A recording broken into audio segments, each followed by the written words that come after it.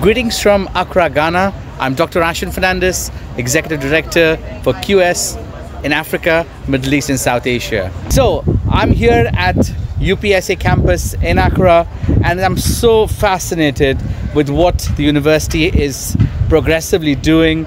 And today we've seen around this beautiful campus, and our team is so impressed with what we've been seeing and how this university is transforming lives in the western part of Africa.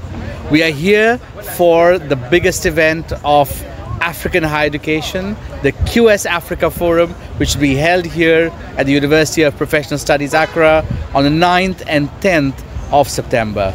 The theme of the event is Empowering Africa's Youth, the future with entrepreneurship, skills, and AI and technology.